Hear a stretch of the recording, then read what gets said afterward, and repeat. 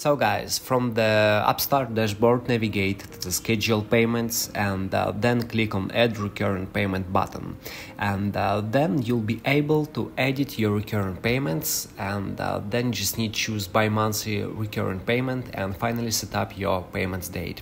And also remember guys that you need to be eligible to schedule 2 automatic payments, and your account must be current, and you must log in to schedule the payments at least 16 days before your next due date to schedule for the current pay period.